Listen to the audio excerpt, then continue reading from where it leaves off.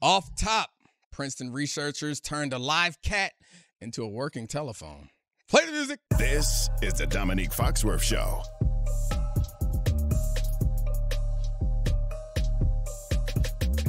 All right, welcome to the Domonique Foxworth Show. That laughter you hear in the back is from the great Foxworth Show Hall of Famer, Wosny Lambre. He is pretending like he's from New York, even though he out in L.A. right now. He put on that New York hat to try to fool us. You are an L.A. man, Wosny. I reject the notion. I do have a lot of love for my adopted home of Los Angeles. It's been close to 7 years now since I've been here in on the West Coast and drinking green juices and, putting on natural deodorants and the things of that sort. But no, I will be a New York MFer through and through until the day that I'm gone. We're on ESPN 2 now, so we got some new audience. So I guess we should introduce them to my good friend, producer, and co-host, the great Charlie Kravitz. And he is a segue god. We'll see if he can pull it off today. Got a big show. Obviously, you're going to talk Nuggets Wolves with Wosny, and then we're going to bring in Kevin Clark, talk about some more headlines. But you brought up that cat becoming a telephone because Anthony Edwards also transformed a cat into a winning basketball player. And we need to start there because oh God. I didn't know how you were going to pull off that segue, but once I see it now, it was too obvious. It was so obvious. You got to be kidding me. No, okay. Oh my Lord, no, please, somebody get this man. It's unacceptable. Got to be kidding me. That one's unacceptable. All right, what do you want to talk about, Sean? Well, we got to talk about the evisceration from the Minnesota Timberwolves of the defending champion Denver Nuggets in Game 2. They're now up 2-0. They won 2 games at altitude in Denver, surprising a lot of people. What was your biggest takeaway from watching that Game 2 performance? So, I hate to say this, but that Charlie was right. Was my biggest takeaway. So last, I guess Monday we did a show, and Charlie was ready to not bury, but he was like, I think the Wolves are going to really handle this series. And I was like, I did all the about champions in their medal, and Jokic is so great, and they've been tested, and blah, blah, blah, blah, blah, blah. They got smacked, and they are not prepared. And we can blame the Jamal Murray injury, but also don't throw I'm a former player union leader. I'm defending players. I don't call for nobody to be suspended. But Jamal Murray, how dare you throw some on the floor? That to me was when I was like, oh, this is over. He gave up. First quarter of Game 2. That was early. Yeah, look, to watch the Nuggets of the past 2 seasons before this series is to watch basically a metronome on offense. These guys routinely push out 120-plus offensive ratings, no matter the opponent, no matter the situation. They are just machine-like in churning out efficient offense, right? And then they run up against this buzzsaw, and it just doesn't look like that. Game 1, they struggled on offense. I think Minnesota played, slightly above their head on offense themselves, but it was just a regular game. The Nuggets were way below their standards on offense, and I think it starts at the point of attack with Jamal Murray, where the guy in Game 1 is shooting 3 of 19 or 3 of 18 or whatever it is, and in Game 2 it looked even worse. This guy's getting pull-up jump shots blocked. Just straight up his jump shots are getting blocked. When have we ever seen that happen to Jamal Murray? And I think the Nuggets, they wanted to try to keep running their stuff. They wanted to try to keep getting system buckets, if you will. And the Timberwolves were just not having it. They were just shutting off their water at every turn. And I think they're at a point now, the Nuggets are, where they need their MVP to just go out and do that. He just has to go out and beat people. It's not going to be about a system. He has to go out and try to score 50 against his matchup. And I think that's the only thing that can save them at this point. I got a couple things. So the Murray thing, I think a lot of people are going to point to the injury, which I already brought up as part of the issue. Yeah, that's part of the issue. He's clearly hurt. Yeah, that's part of it. Yeah. But them boys playing defense, man. Yes. And I got to say that I appreciate how active and long, and we haven't even gotten to the defense that they're playing against Jokic and the big guys. The perimeter guys are shockingly suffocating on the defensive side of the ball. And I think that's something that it's also tied into how we appreciate or we are acknowledging that even though the NBA won't acknowledge it, they changed the way that they call in these games. Mm-hmm. And the way that the Wolves are playing defense was something the first half of the season was not allowed. And the way that they played defense in this game is the way that they've been calling it the second half of the season and a lot in the playoffs. And it's to their big advantage. Like, they're a big, long, physical team. And I think they are Jamal Murray or not. Like, Jamal Murray healthy or not. That's the thing that I'm concerned about, that I'm guarding against, is us saying that this is because Jamal Murray is hurt. Yeah. Maybe it's ugly because he's hurt, but the Wolves just seem better. I might be prisoner a moment because this is my takeaway as well from game 2 was the Timberwolves defense. Like, I cannot remember since I'm going to start this era of the NBA in 2015. Oh, hyperbole alert. Get ready. I can feel them building up for some hyperbole. There have been a ton of great NBA defensive teams. I'm not going to put them above and contextualize that the game was very different at different points. But since that Warriors team sort of emerged in the 2014-2015 season and won their first title, to me, with the way the game's being officiated now, I cannot remember a better defensive performance than what I saw in game 2 by the Minnesota Timberwolves. The perimeter defense was stifling. Jamal Murray didn't want to dribble the ball up past half court. They didn't have a secondary or tertiary ball handler that could take pressure off of Murray unless you're running the offense through Jokic handling the ball, which is not what they want to do. They want him as like a top of the key passer and distributor and getting closer and closer to the basket. To me, this is a crazy comparison. We've heard so many Anthony Edwards, Jordan comparisons. The defense looked like a 90s Bulls type of defense team with Pippen, Jordan, Harper, just hounding people. And like, you're bringing in guys, obviously you have McDaniels and you have Edwards, bringing in Nickeil Alexander-Walker. It's just length and athleticism and stifling. They played so hard. And then you got Towns. Thinking that Towns was going to be a physical presence, like bullying people on offense and defense, was stunning. I get caught up. I think I get surprised. Not every offseason, or excuse me, not in every postseason, but there are certain postseasons where you don't know what the difference is going to be or the story of that postseason is going to be. What's important, what's the difference maker. And oftentimes I fall back on, like, I'll go through all whatever analysis and thinking that I have, but eventually I'm like, who got the dude? And I think that was partially how I came into this series. I was like, who got the dude? But it feels like this series and a lot of this playoffs, if you look at the teams that are having success, is a lot more about depth than it is about a star. Does that make any sense to you, Wozni? Yeah, I think Denver's depth was always going to be an issue. I think everybody who was paying attention rightfully pointed to, losing Bruce Brown, losing Uncle Jeff Green. Those guys were key contributors to the bench units in the playoffs last year. And they were like, look, we're going to roll the dice on our young guys who are on rookie deals and, count on our development, count on our collective talent to lift those guys up in, their vulnerable times. But yeah, you guys are right. The secondary ball handling is tough. Reggie Jackson has tried his best. God bless him. And I think he's had spurts in a moment, but even he went off with an injury at the end of game 2. And I just think they just got this thing so well scouted. Like, one of the things that they've done quite effectively was that they didn't want to let Jokic run fast breaks, right? I don't know if these guys saw something in the film, if they got some internal numbers about, Denver's offensive efficiency when Jokic grabs and goes, but they're the first team I've ever seen be like, yo, as soon as Jokic grabs that rebound, we're getting the ball out of his hands immediately. Most teams are just content because they see the big fat white guy dribbling the ball down court, and it's fine. They were the first team that I've ever seen in the history of this iteration of Denver be like, no, we're stopping that. And Jamal Murray, the way that they're pressuring him, literally out to freaking as soon as he inbounds the ball. And when Jokic comes up the screen, the way that they're crowding this guy, the way that they have the pocket pass, that's one of his favorite trick plays, is they come off the pick and roll. As soon as he sees a little bit of space for Jokic, he tries to throw that pocket pass in between two defenders. They're literally playing the play to not allow that pocket pass. And he's not at the point where he feels confidence in hitting that floater game, getting that, putting up that quick pull-up two. Like the Murray of past, is a little bit more confident hunting his shot for whatever reason. These first 2 games, that hasn't been the mode that he's wanted to take. And Minnesota's like, yeah, you playing into our hands because we're not going to let Jokic dictate terms to us. And, you know, it's just been tough. We should celebrate Anthony Edwards and all of the Warriors and everything that they're doing. All the Wolves.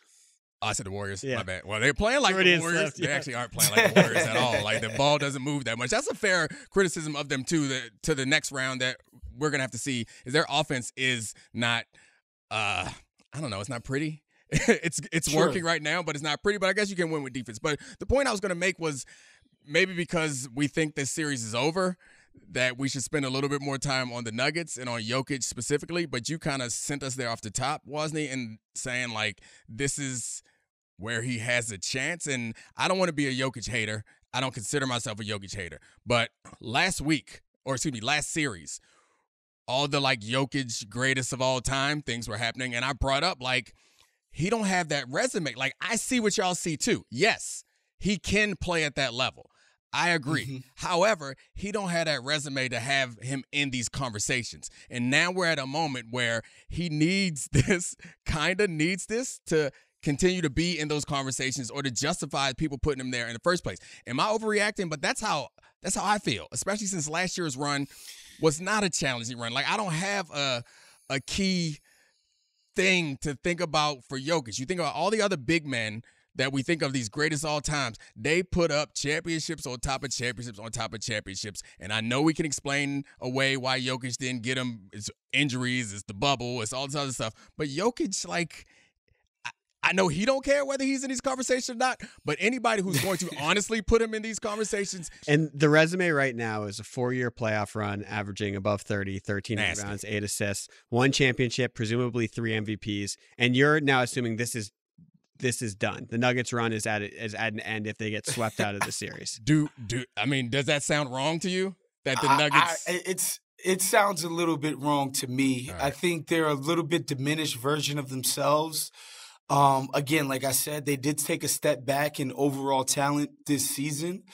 And, you know, to your point, I think Jokic has to be heard from before the series is over, right? Mm-hmm. Like, he has to put his stamp on this thing in some way, shape, or form, whether they go down, you know, in 4 or 5 games, whatever, that you know, sometimes that's how the chips fall. Mm-hmm. But Jokic has to put his imprint on this thing because we've come to expect that kind of output from him. Even Joel Embiid, who so often comes up in these conversations, you can say what you want about them ultimately losing to the Knicks in the first round. He made his presence felt in that series. Like it or not, you know, but like the minutes that he was on that court, again, the Knicks are obviously not as talented a team as the Timberwolves, but what I'm saying, still holds true. Embiid made his impact on that series, even though they went down. You can't say Embiid was not a forceful, you know, positive, force for what, Philadelphia wanted to do. And I think, Jokic has to take that approach. And honestly, I think one-on-one, I don't think he has a problem with Rudy or Karl Towns, to be honest. In the recent past, like, he's kind of cooked those guys in his one-on-one matchups with them. I just think he has to take that mantle of like, yo, it's literally all or nothing. It's all on me going forward. One, I think obviously Jokic deserves some heat if they get swept. Like, this is the crown you wear when you're the best player in the world. And 2, this is something that your boss, Bill Simmons, brought up on his podcast. So that was an excellent point, that this actually happens to great players more than we realize. To pretty much everyone but Bill Russell, they have a moment in the playoffs where they sort of get pantsed. It happened to LeBron. Mm-hmm. It happened to Kobe. It happened to, you know, countless guys. Pretty much it happened to MJ. Everyone except for Bill Russell, who was playing in a very different era. The thing that I think is more interesting is how the Nuggets as a total unit haven't responded to adversity well at all. And that's the thing where if you want to take a look back at 2022, like, maybe this team wasn't as tough and as like resilient as we thought because they played all of these easy series. Personally, I don't love that because I think it does take a little bit of steam out of Ant. Like, one of the fun parts of this is that Anthony Edwards is emerging as this guy, and doing it to Jokic and doing it to Kevin Durant and doing it to these guys. So if we disregard their greatness, then it's also disregarding what Edwards is doing. Well, I mean, I think it's a fair conversation to have, and I try my best to position this as not a hater or disregarding. It's obviously more just my personal bias is pointing out that I was right a couple weeks ago when I said slow it down. However, Shaq got swept 6 times. 6 times. Sorry, Shaq. However, I will say that we are assuming that it's over because we watched these 2 games. Yeah. Jokic got a shot, man. Like, this is like one of those things where I will be a damn fool. No one thinks it's going to happen. But if Jokic just put up 50 for 3 in a row and just goes on the road, wins a couple there, and starts putting, like, it's not outside the realm of possibility. He is that good a player, that impactful, and the Wolves are newer to this environment. They haven't been pushed yet. So we could see, like, all the things that we question about teams like this is they haven't been pushed because they haven't gone there, and they're young. I know they aren't, like, young, but they're young as far as, like, this type of pressure. Like, there's a chance. There's some hope out there. No one believes me. I mean, to me, it's over. All right, you don't gotta waste time. You don't gotta sugarcoat it. No. I don't want to say that. I just think, sure, it's the Wolves. We've never seen them do it. I don't think we should just take it for granted that they're just going to start smoking these guys, forevermore here. I think that the Nuggets are going to respond. I think they have it in them to play much better than they have. They might ultimately fall short, but in no way do I think that they're at the point now where they just can't win. Right? Like they just can't beat the Minnesota Timberwolves. I think that's nuts. I think Minnesota, God bless them, they are absolutely peaking at the perfect time. I'm sure you guys have seen this stat. They are the number one offense in the NBA playoffs. These guys finish either 13th or 15th, depending on what source you want to go to, in offensive rating this year. That is absolutely insane. Again, what they're doing on defense is what they did all year. I know people made a bunch of jokes about Rudy not being there in game 2 and them still having a smothering defense. That's one game. I think Rudy has kind of proven that he's that guy. He's redeemed himself and his reputation in that way. But yeah, man, I'm excited to see how the Nuggets respond, because I actually do believe in that heart of a champion stuff, championship medal stuff that you briefly mentioned, Domonique. And I think that the Nuggets, because they have some personal and professional pride, are going to show some of that. Waz, I do want to know what you think about the Wolves, which is, one, how important and impressive this Edwards breakout is, and 2, if they keep rolling like this, do you view this Wolves team as a clear title favorite? 2 things. One, the Anthony Edwards thing is important because I remember a game against Boston very early on in this season that I flagged for myself, because after the game, my man John Krasinski at The Athletic, the most tapped-in Wolves writer that there is, he was asking Ant questions about the ending of the game, and there were like 3 or 4 possessions where him and Jaden McDaniels ended up on an island guarding Jason Tatum and Jaylen Brown in isolation, and that's what Ant Edwards wanted to talk about. He wanted to say, we held up against these 2 superstars in isolation, in crunch time, and that's the type of team we are, basically. And I remember, cataloging that, because oftentimes when young guys become the kind of people that can drop 30 a game, 25 a game, they start being like, yo, look, I'm a guy that drops 30. The gritty grind work, that's for the others. Yeah. That's for the help. I'm a superstar. I'm a star. I don't participate in that type of grunt work. Anthony Edwards, after beating everybody's title favorite coming into the season, and they're showing, and he had a good game on offense too. Right. He wanted to highlight what him and Jaden McDaniels did in the pressure-packed moments on defense. And I was like, wow, this is an amazing development. Fast forward to the end of game 2, what is Ant Edwards doing? He's going out of his way to flag Jaden McDaniels again. He's like, yo, this guy probably had 5 points, 5 shots between the 2 games, does no complaining, and is indispensable to what we're doing on defense. And so this guy at this age to be taking that tact about the approach, and then understanding, having the emotional intelligence to be like, yo, it's not easy coming down court every possession, having no plays ran for you, not really always getting to participate in the fun stuff on offense, and still working your butt off on defense and staying committed that way. And the guy with the spotlight on him wants to highlight that. I'm like, damn, this is special, man. This is special, special stuff. Yeah, I got chills while you were saying all that, in part because players like this don't come along often. So refreshing. And we use the same words to describe him that we would use to describe other guys, and it becomes quite clear that we shouldn't have been using those words because we've devalued them to some point. And I think the juxtaposition between Anthony Edwards and Karl Anthony Towns is interesting because it's about authenticity. It's like Karl Anthony Towns was the guy who said all the things that he was supposed to say. He knew what the superstar playbook, the team leader playbook said to do, and he did it, and he said it. But that wasn't real.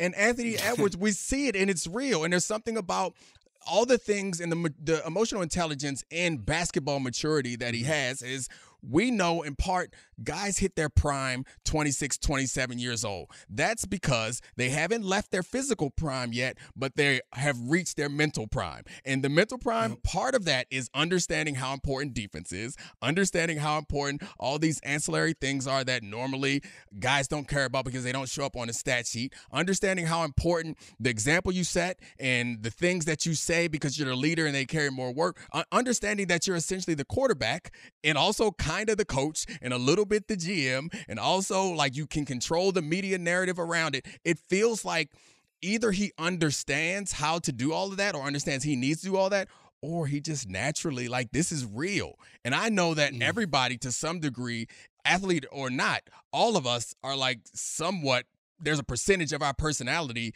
that is performance. It feels like none of this is fake. And that's the part that like feels refreshing and exciting. It's super refreshing. I mean, it's also, this is like a really gritty player in a league that had been one of the criticisms, but it felt like a finesse league in past years. And, you know, the personality helps, but it also is the fact that he's just so damn good. Right. Like he's putting up all the performances that match the personality.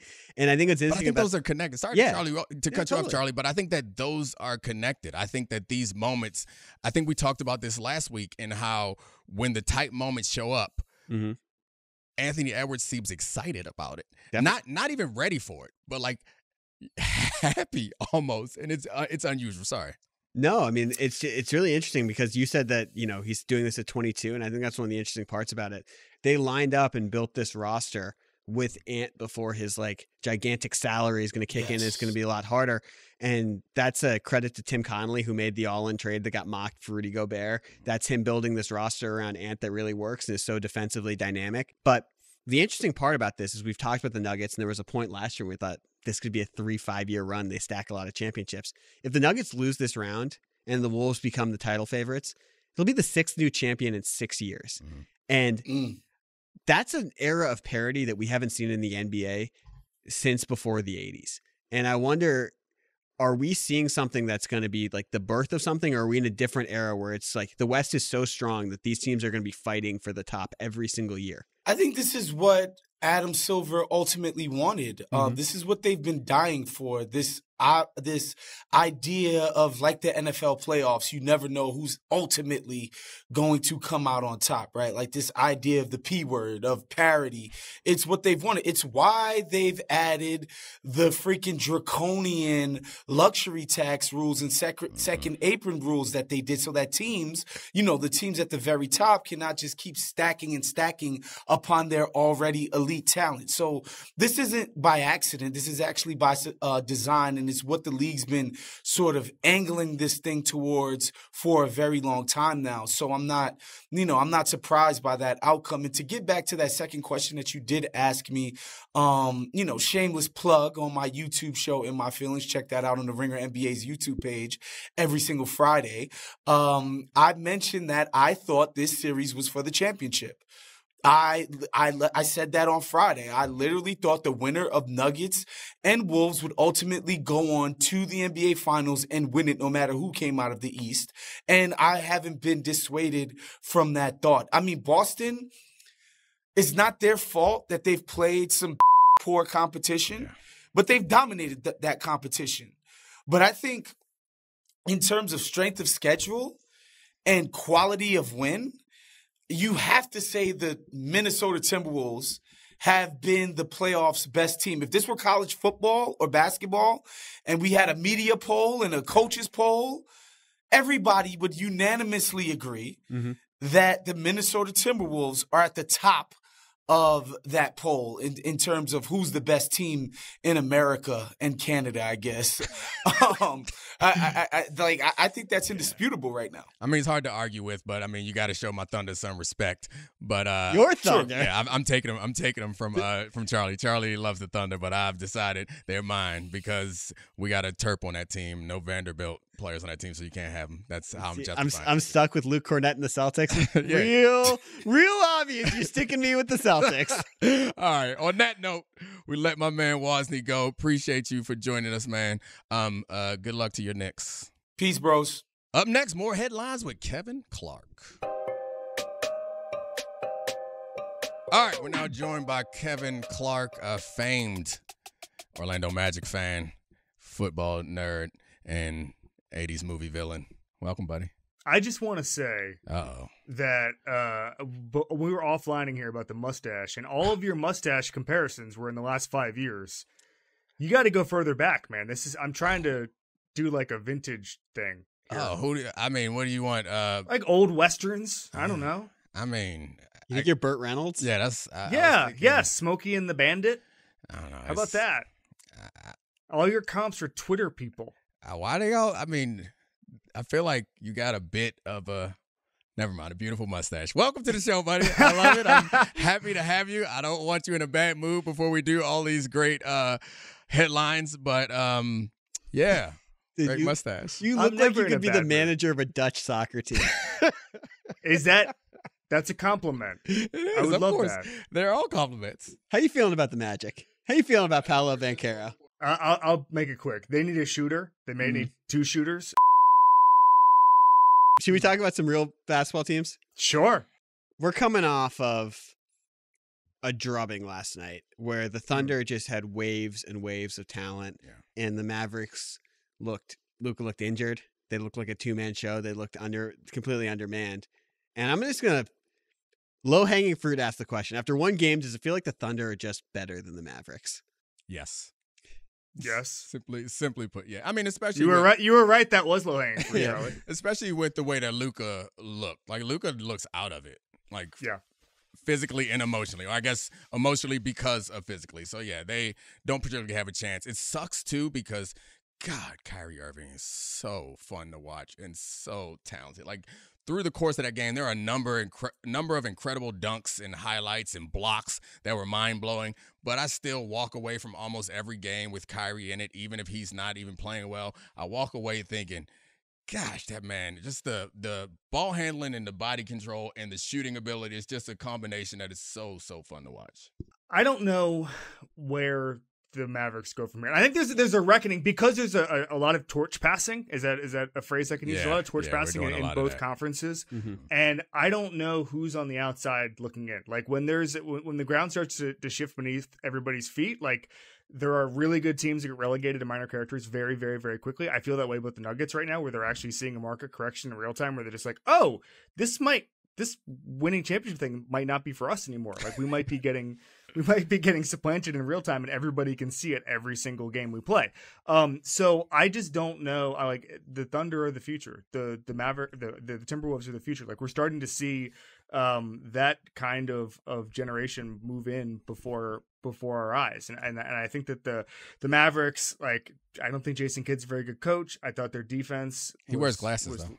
He wears glasses. Yeah, he got glasses on now, point. so he can look like a better coach. No, that's a good point. I withdraw my point. He wears glasses. You're a big Dagnall guy. You think he's X and O'ing him up? Definitely. He's an awesome coach. No, I mean, you look like a big Dak now guy. The only thing I know about him is that LeBron and JJ Redick had like a conversation where they were both like, he's on his P's and Q's. And I don't know anything about NBA coaching. So I go based off of who still wears suits. And then I just look at results. I just look at wins and losses. This series is interesting for some of the things that you were saying, like the passing of the torch thing makes this series particularly interesting because I do see between both of these teams like similar athletes around stars, but the difference it feels like that. And this does speak to coaching. Dak now has faith in the athletes around these stars to handle the ball and make decisions and shoot. It doesn't feel that way. So, like, you watch these great athletes on the Mavs get great blocks, great defense, catch alley-oops, but you don't watch them handle the ball and make decisions or shoot a shot that was not created for them by Kyrie or Luka. And in watching the Thunder, my Thunder, play. I'm a big Thunder guy. I've been high on the Thunder. Huge. All playoffs. I told Charlie coming in that this to the playoffs that keep an eye on the Thunder. I know they're 1 seed, but nobody believes until they're young. They're going to be great. That's good. That was a good tip. Thanks, Fox. You got it. But watching them like in the fourth quarter be comfortable with Jalen Williams running pick and roll in fourth quarter of a playoff game and like Wiggins making decisions and handling the ball. It's like no other teams seem that comfortable with these ancillary guys in these key positions. So we'll see what happens when they get in a tough series because they haven't been in one yet. But right now, it's really impressive. May I ask a question? Nah. This might seem hyperbole, and then you're going to think about it, and it's going to seem less like hyperbole. Okay. In basketball history, has there been a better reload situation than what Sam Presti's doing right now? Like from where they were with, and I'm talking about they're on very close to the mountaintop as far as Westbrook, Durant, Harden.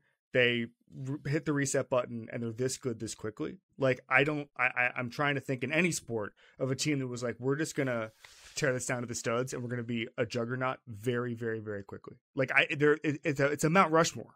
We can skip the shock and hyperbole. I think you're right. Like it's hard to argue against that, how good they are and how well positioned they are going forward, which we always hear about their draft picks. And it's probably an interesting way to go with this conversation is like, what should they do with their draft picks? I'm someone who's like, hey, the window's open, ball all them draft picks up and throw them at a star and get and go to the next level. But I can see by the look on Charlie's face that he disagrees with me. No, I think I have a stat for you. I'm going to stat you guys down. Me down. Oh, baby. The Thunder won 57 games with a 7.4 point differential. Damn. The 2012 Thunder, the KD, Russ, Harden Thunder, 6.1 point differential. What they've done with SGA, Chet, and Jalen Williams and these draft picks is unbelievable. And there's something that we've talked a lot about a little bit, which is Sam Presti in certain ways running this like a football team. Like they have just waves of players and waves of options, and they have indispensable pieces and then dispensable pieces on the edges.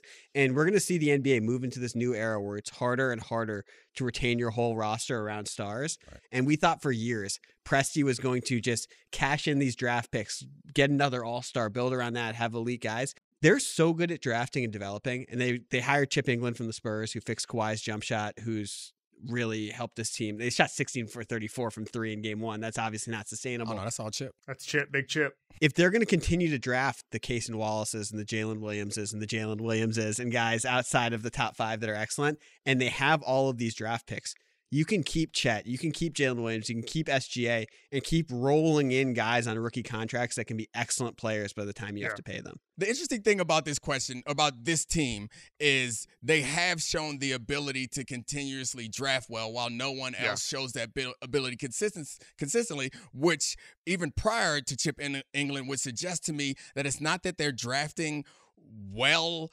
objectively as much as they're drafting well for their team, and they are good at developing players. Because I think that this is, again, and this is part of the reason why we had you on here, is because you're a football guy like me, and I think basketball guys don't see it this way traditionally.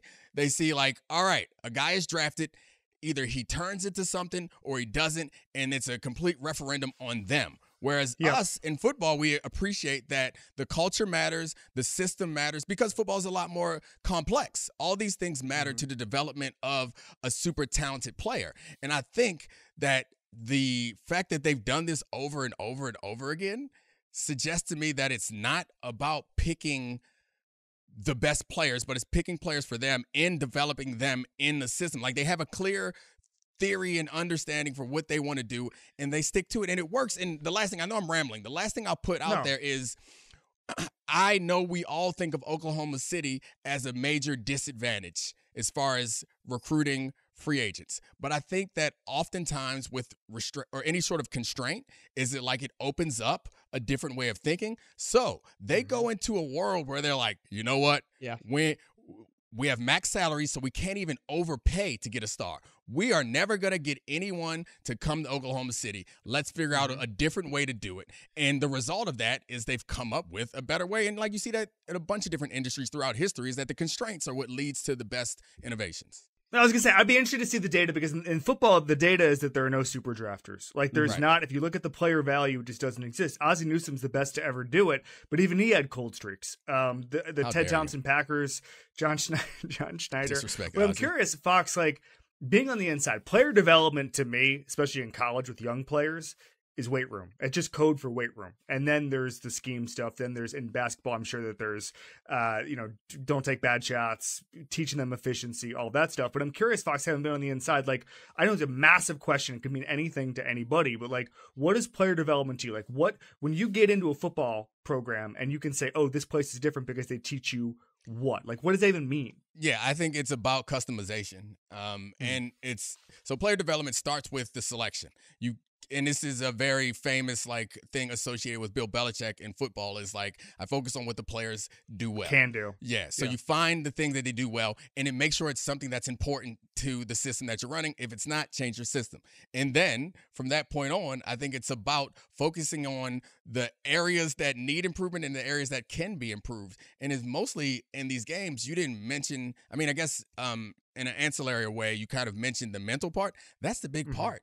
That's the big part, is understanding what to look for.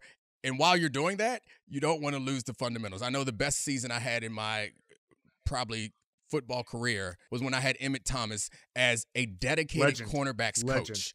I never had, at any other level in my life, high school, college, any other pro team, we had a DB coach.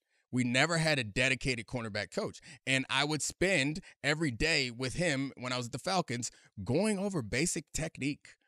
And like, you think most coaches, like, they know how to play football. No, we don't. We forget. We get loose on the technique. So I think all of that matters, and I think that's probably where Chip England fits into this conversation, and that he's a dedicated shooting coach. What's the most important thing? What is everybody looking for? Shooting. It's interesting. It's also like, it's organizational stability. Man. Because Presti's drafting guys who are long, who can handle, who can pass, and they're trying to get the shooting developed afterwards. And like, they've taken a bunch of bites at the apple. I mean, the SGA trade's going to go down as one of the best trades in NBA history for someone who's a top 2 MVP candidate and is still emerging.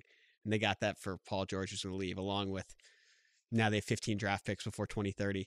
Do you think SGA, I guess this is a similar question online we were talking about. Do you think SGA would have been this version of himself if he stayed with the Clippers? Probably not. Yeah. Being like a third option, Kawhi's in and out of the lineup, teams more on the fringes. It depends. It depends what kind of motivation he has. Like, would he have fit with big egos as a role player, biding his time, developing? Like, it just, you talked about customization. It's also customization for my whole thing on quarterbacks is geography is destiny. Like, if you don't get to spread your wings, do you ever spread your wings? And I think that's the biggest thing, is like, it's possible that SGA would have said, I have to be the best role player in the history of the Clippers. And that's his destiny. And he's making, $25 million for the rest of his career to be just an awesome third option. It's possible. Talking about the Thunder and talking about circumstance, I feel like we have to at least mention James Harden as like the player who was on track to be a great six man, and then went on to be like I know we can talk about all his system, woes, but yeah, it went on to become a system all in itself. But anyway, Charlie, I cut you off mid question. No, I just wanted a lot for the ESPN2 audience. I wanted to just put a button on this and be like, this thing that's really fun and interesting about this. The Thunder, along with the Wolves, have been the two healthiest teams all season. Both teams feel like they have infinite timelines where they can be good now, they can be good in the future because of young stars. But it's exciting because this team, even though they've played lackluster opponents in the first 2 rounds because of injury, they could win the title this year. And you never know if they're going to get another shot to be this good. And it's really interesting. All right, guys, final question. Have you seen this? Have you heard about this? Austin Rivers is sort of taking over the internet. His quote. I can't wait. I'm sorry. I'm going to let you do the quote. I'm going to let Kevin respond to it. And then I'm going off because this pisses me off. Anyway, go ahead. By the way, I'm impressed Charlie's in Jay Leno mode. Have you seen this? Have you heard about this? What was that setup? Well, have you heard this quote? Folks. Austin Rivers, son of Glenn Doc Rivers, was on Pat McAfee. Ever heard of him, Kevin? Yeah. He said, I could take 30 players right now in the NBA and throw them in the NFL. You cannot take 30 NFL players and put them in the NBA. This made people big mad. It made JJ Watt angry. He said, you don't have a job, Austin Rivers. Our friend of the program, Chris Long, was really mad. Gojo was really mad. Pissed off a lot of NFL guys. Domonique Foxworth, NFL player. Your thoughts? Nope. It pissed off Dan Orlovsky also. Oh, yeah. No, I am enraged by this, but I want to hear what Kevin has to say because maybe he'll have some better reasoning than I do. I think that I am on everybody that you just mentioned side. I do not think that Austin Rivers is in any way correct. I think that there are tea leaf readings that would give them more confidence. Here's what I mean. Like, did you guys see the video of Micah Parsons against a sumo wrestler last week? Mm-hmm. Did you guys see that? The sumo wrestler handles him pretty well. Yeah. And there were people who were saying, just openly questioning, like, why isn't there, more consideration just having the biggest people possible? And the answer is you would get them moving left to right and it would be over. And Micah Parsons would murder that person. I guess you could play him the sumo wrestler at guard and just kind of scheme around him or whatever, but like it wouldn't actually work. But there are, once in a blue moon, a couple of moves that someone could put on, use their athleticism or their size that would help. But the physicality, the difference in athleticism, the difference in body mass and how it's constructed, like the toughness part of it, like I just don't think. I mean, we're getting into like there's always the thing about what if the best Americans played soccer? What if Allen Iverson played striker? Like I promise you, it's a different skill set. And it's offensive to say that all these guys. That's enough. That is quite enough. I would like to. I was cooking. Cooking. But you was cooking the wrong meal because you're dead wrong. I'm team Austin Rivers. What the hell? I hate it. I hate that I have to throw my brethren under the what is it, the train, the bus or something, whatever. But this stinks of people who ain't never actually been around basketball players. And I was like this at one point. I used to think like the best athletes in the world. Joe Ingles is going to turn into Justin Jefferson. Okay, yeah, you can pick Joe Ingles if you want. But the NBA is not made up of a bunch of Joe Ingles. The point is, it's going to be hard for either. But let's be honest about the level of athlete that's in football. There are like really great athletes. I think this is the analogy that I would make, especially with the modernization of basketball, in that you can't get away with being an enforcer or a rebounder or a defensive specialist. Everybody can handle the ball and shoot in a way that is rare. And they're also like 6'3" is short.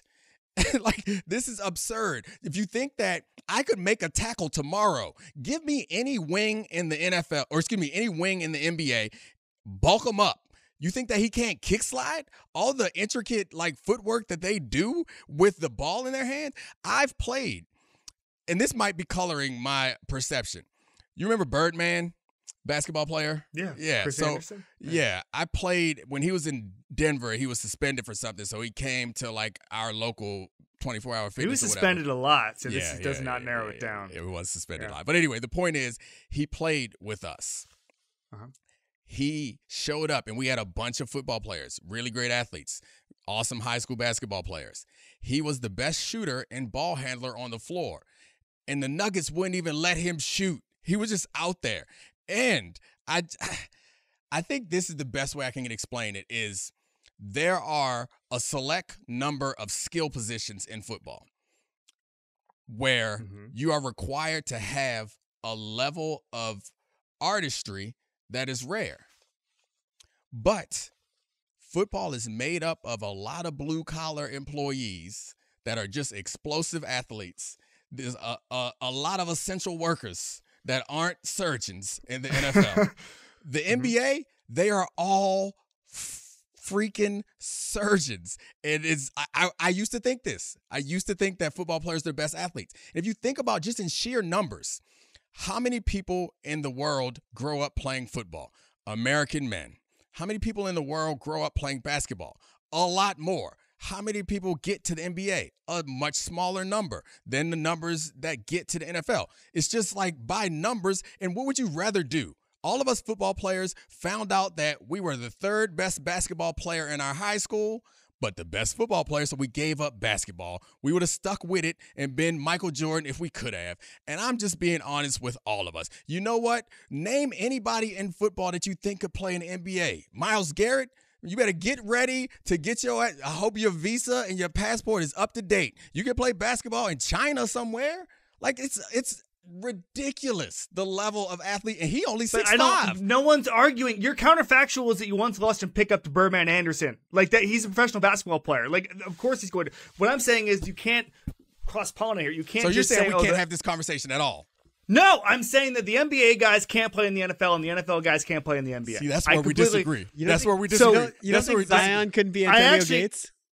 Yeah. I don't think Zion could be Antonio Gates. Zion would never play. He can't. He gets hurt just walking around the court. Now he's going to injury sliders are off in this analogy. Either way, Zion could play in the NFL, but I guess maybe having been in the NFL, there are incredible athletes. But the difference is everybody in the NBA is an incredible athlete. Also, they're 6'5", and also they have the hand-eye coordination and that's the point about surgeons versus construction workers that I was making before. It's like some guys in the NFL, like quarterbacks, have like unique level of hand-eye coordination and proprioception. Not everybody in the NFL does. Everybody in the NBA kind of does. And I hate to admit it. I want to say that our guys are better, but they ain't. If I can drop a nugget. So I talked to a couple people for a story a couple years ago when Jimmy Graham had made the switch. So Jimmy Graham obviously went from University of Miami basketball to 1 year at Miami football, was okay, and then becomes a huge star. I actually just saw Jimmy Graham on McAfee earlier today. He's an adventurer of some sort. Oh yeah, so I know. He's does doing like 3 things: endurance challenges and stuff to raise money. Right? Good for Shout Big out Jim. Jimmy Graham. But I was doing that, and I talked to Frank Haith, his coach, and he said that it is a specific type of basketball player who can make the leap eventually with training. Remember, Jimmy Graham did play 1 year of college football, so there's some training there. But it was from Miami, so it barely counted in that era. But he said quick feet, because I believe he was number 1 in the country. Killer. I can't wait to get to it. At drawn fouls, drawn charges. Excuse me.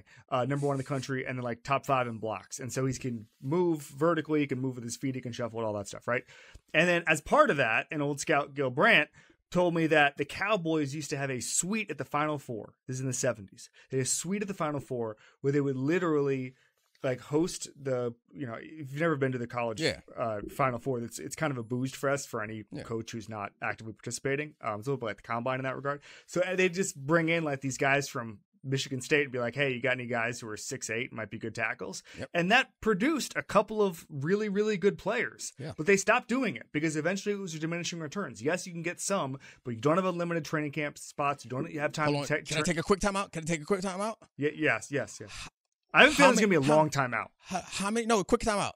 You just told that story. That is evidence to my point. How many NBA teams went to bowl games and hung around talking about, hey, got any guys that ain't going to make it to the NFL that we could slide over here to hoop with? None. Yeah, because there's 90 guys in training camp. Back then, it was like 150 guys.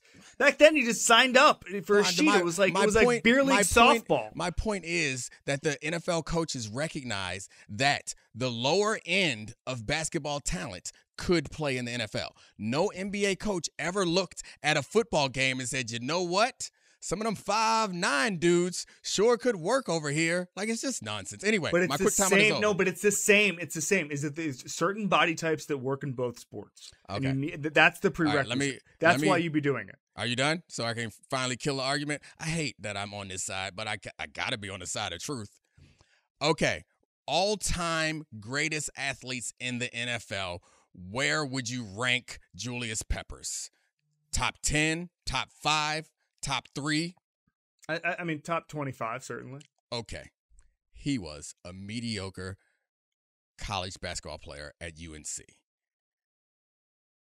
Sit. Ronald Curry was a basketball player at UNC, also and football player. Man played in the NFL, couldn't play in the NBA. You got Charlie Ward. That's it. And you know what? To my other point, if any of us could have chosen basketball, we freaking would. Charlie Ward had a choice, and he was like, you know what? I'm good. It's also all right. No, Charlie let me Ward, ask you a little question. racism at the time. Oh yeah. Charlie Ward did have a little racism mixed in, which is also why the NBA is better. Paolo Banchero goes through with it. Okay, he's 6'10". Let's just say it. Just be Ogden. Yeah, great. So he goes through it, plays quarterback. No. That's what he played. No, I understand that, but my point is that's the one position where I do think that, or that's one of the few positions where I do think that there's a level of skill that not everyone has. But honestly, the traits that NBA players have would probably be better, and those NBA traits would work to be a quarterback. But anyway, fine. Well, but like Anthony Black, great example. So Anthony Black, Bruce Feldman wrote a piece last draft, basically saying that if he wanted to be recruited as a college player, he would have been a total stud. But Anthony Black went in the lottery. He would not have been a top 20, top 30 pick in the NFL. I think it's completely different skill sets. I'm not good at any sport, so it's hard for me to... I think you're right. There are different skill sets, but I think that it's more likely to find it. Like, if you think Paolo Banchero probably has to work to keep weight off. He's 6'10", and he has the footwork of a defensive back. No one would get around him if we could just teach him how to kick slide. He'd be the best tackle in NFL history, like offensive tackle, or he'd be an incredible pass rusher. Like, the thing is... If you had, and I've played sports with other professional athletes, and then I'm like shocked because like, oh yeah, they make them like us, but just bigger. And that's the NBA guys are like us, but bigger. And maybe there's some toughness component. Okay, we can sort through. Maybe there are a couple basketball guys who can't take a hit. Sure. But there's a lot of them who are tough as and can take a hit. Can I tell one story really quick that I always thought was really funny, which is that did you know that Tony Allen was ineligible to play high school sports, so he was a dominant tight end under a fake name playing high school football? What? Wow, I didn't know that. And on a happy note, by everyone agreeing that I'm right. I'm sorry, football guys, but you're all wrong. It's just the height. So NBA players can play in the NFL, not vice versa. Yeah. The height alone, 6'5" is like average for them. Yeah. 6'5" is huge for us. But anyway, all fun and games. Thank you for joining us. Do I have to thank you and your mustache separately, or can I just get one blanket thank you? The mustache will get back to you. All right. Appreciate it, Kevin Clark. Thanks. Till next time, Charlie Kravitz. Bye, awesome guys. job. I appreciate you. As usual, you're the man. Shout out to Podville. I love you. And all our great producers, Megan, Serafina, Kevin, and Brian. Cortez is a coward. This is the Domonique Foxworth Show.